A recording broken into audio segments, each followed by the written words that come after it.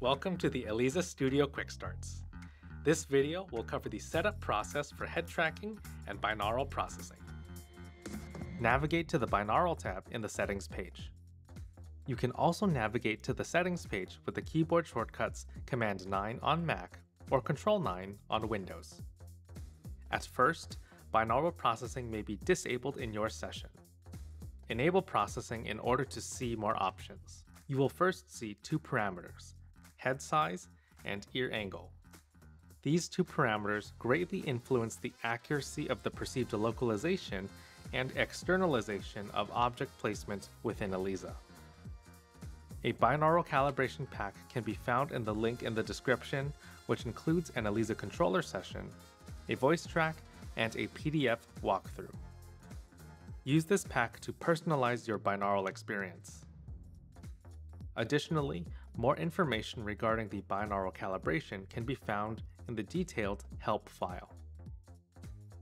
A binaural EQ is provided with adjustable parameters for high shelf, low shelf, LF contour, and a left-right balance. The binaural EQ is used to match the frequency response of your headphones to the system response of a loudspeaker system, ensuring that your content will sound the same from system to system. Eliza supports the integration of third-party head tracking devices to increase immersion and ground your mix into a 3D space. Head tracking information can be received from USB MIDI with devices such as the Supperware head tracker found here, and over OSC from applications that utilize the video input of your webcam, such as FacePose Head Tracker. We recommend the use of a USB-connected head tracker for increased performance and low latency head tracking. When enabled, you can see the values for yaw, pitch, and roll change in real time. To reset your orientation, look forward at the screen and press Reset.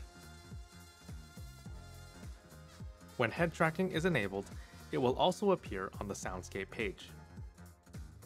Binaural routing is pre-configured in the default templates, but to configure binaural outputs in your own sessions, go to the Routing tab. Click the plus button to create a new routing, double-click to add a name, signal type, and add an assignment.